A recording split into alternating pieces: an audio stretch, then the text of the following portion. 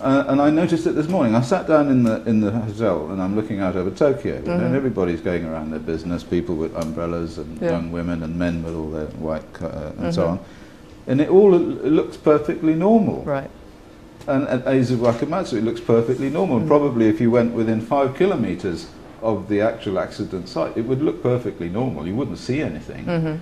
But actually what you have there is an enormous amount of radioactivity and a lot of particles floating around the place that can kill you, and you just can't see them. Right, exactly. And you don't know that they're there, because you don't have eyesight that see radioactivity, and unless you carry a Geiger counter, you can't measure it. Right. And even if you carry a Geiger counter, you can be misled by the fact that it's saying so many microsieverts per hour, when in reality what the problem is nothing to do with the microsieverts per hour. It's the stuff that produces the microsieverts per hour that's floating about in the air, and then it goes inside you.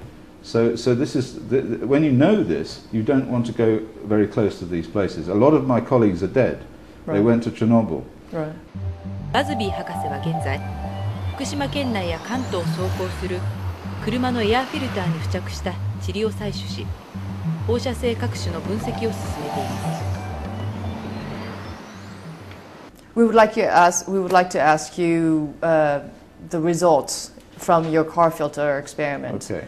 Just briefly mention that. And okay, so I have to say that first of all, this is quite this is just preliminary results. We have had we've looked at 5 car filters, one of them from Chiba City and 4 of them from somewhere along the 100-kilometer mark. But one of them drove within 30 kilometers of the plant. And what they show is that all of the Fukushima ones show higher levels than the Chiba City one, but the Chiba City one still is quite high. So, and they all contain gamma-emitting isotopes, which are certainly from the plant. And the evidence is also that they contain uranium, but it's a little bit more difficult to be sure about the uranium. In addition to that, one of the filters we tested for alpha particles. And what this shows is that they do contain alpha emitters and at least one alpha emitting particle, which was about 0.5 millimeter diameter. So that's what we found. We are also, of course, they are still being analysed with more sophisticated equipment to look for plutonium, and we'll know about that in a couple of weeks' time. So then the question is, what does that mean? It means, basically it means that the concentration in air of cesium-137 is about 1,000 times higher than it was at the top of the nuclear weapons testing in 1963. Wow. Okay? So that is really quite serious, because we know that the nuclear weapons testing in 1963 caused an increase in infant mortality and caused a cancer epidemic 20 years later. Right. But this is 1,000 times higher than that. And in Chiba City it was 300 times higher than that, so the ratio is about 3 to 1, which makes me feel that probably there are significant radioactive exposures to the south of Tokyo, you know, so further away even. Yeah, the final thing that we seems to show is that the radioactivity is not uniformly distributed. We kind of knew that anyway, but this confirms it. So there's some areas where it's quite high, some areas where there's not very much of it. And this is exactly like Chernobyl. So if you look at maps of the contamination on the ground from Chernobyl, it's rather like a leaf shape with lots of lobes coming out, and they tend to go along river valleys. So that's what we found there. And now, so what do we do next? Right. Well, what has to, a number of things, but the first thing is that people who live in these areas where the radioactivity is high, where these air concentrations are high, should leave, and in particular the children should be got out, because children are up to 10 times more sensitive to radiation. Right. And of course they're not going to suddenly die, but all of this stuff's going to happen sometime in the future, but it certainly is going to happen. So it is already an assault on these people in a sort of legal sense, and they should get. But if they get out now, then it won't get any worse. Right. Yes.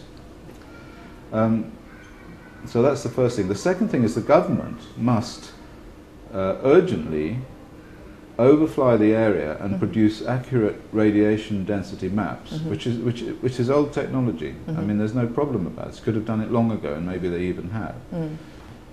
Because the people need to have the information. The information is just not there. This information has to be printed out and put on the internet, and everyone needs to know what so they know where they can go and where they can't, where it's going to be radioactive, where it isn't going to be radioactive, and then they can make their decision about this. Then, in my opinion, areas that are contaminated at approximately the same level as the Chernobyl exclusion zone should be fenced off, and this is nothing to do with 30 kilometers. Some of this stuff is out at 120 kilometers. And if this was like if this was poison gas and it was going to kill you tomorrow, people would be running. They'd be running. Right. But what I'm saying is it is poison gas. It's just not going to kill you tomorrow. It's going to kill you like a few years' time, see? The third thing is that people who have to remain in areas of slightly lower radioactivity but which are still contaminated should be compensated. Because this is an assault. It's just the same as if someone was hit on the head with a log. Right. You know? They've been assaulted. Their bodies have been contaminated with material which has a significant chance of killing them. And under any legal system in the world, this is illegal. This is against the law. So what can you do about that? Well, you can certainly compensate them for that. And the people who should compensate them are, of course, the people who contaminated them, so the nuclear industry.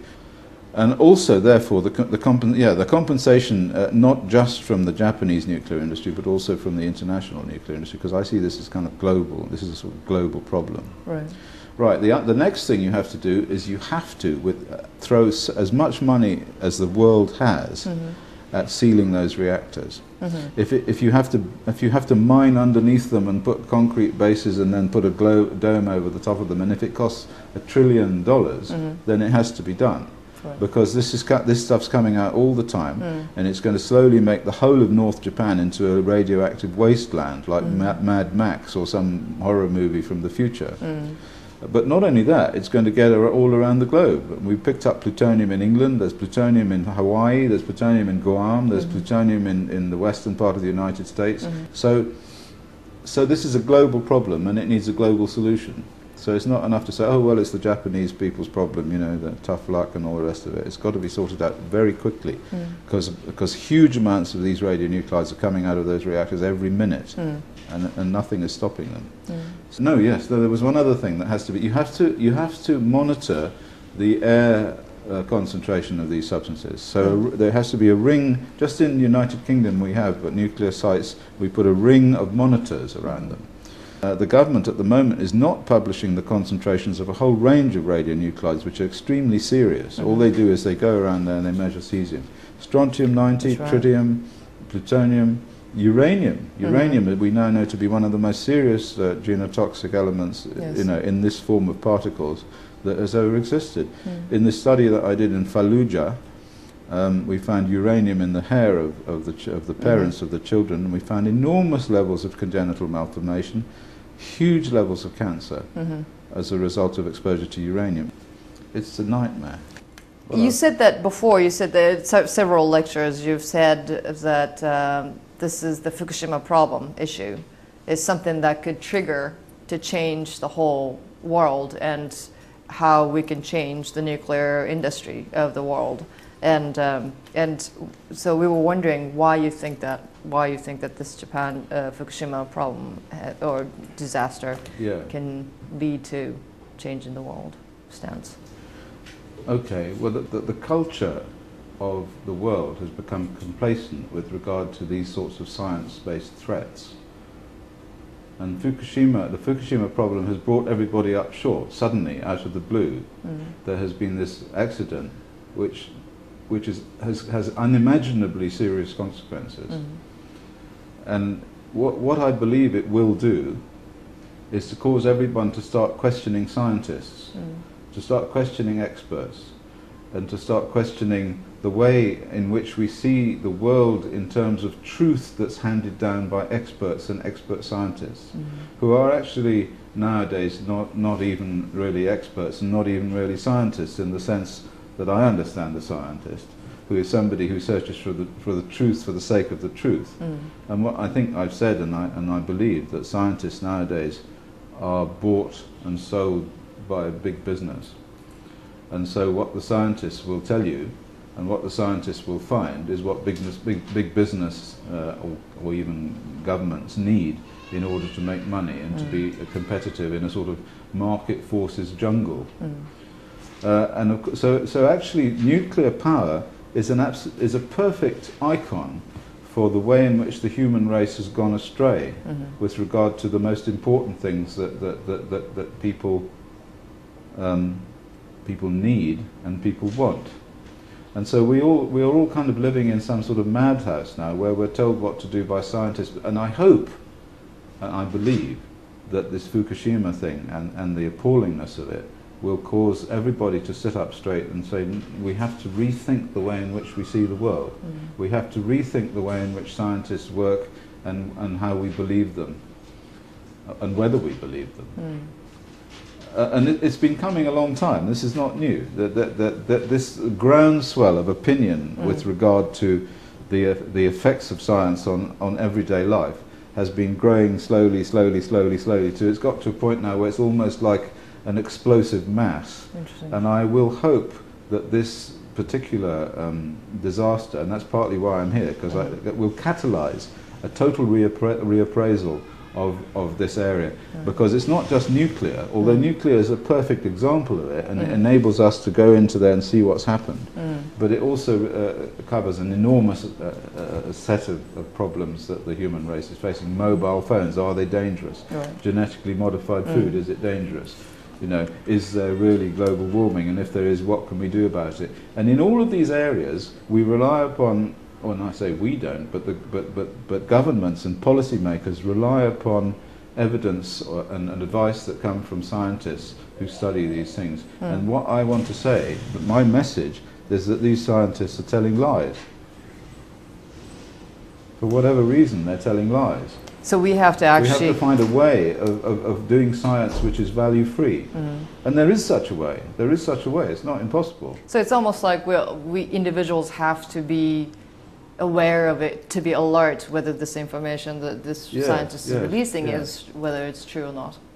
We're on the deck of the Titanic, and the captain is steering according to a plan which has been given to him by people who are false and who are lying and who are doing it for money. はい、クリス・バズビー博士のインタビューをお聞きいただきました。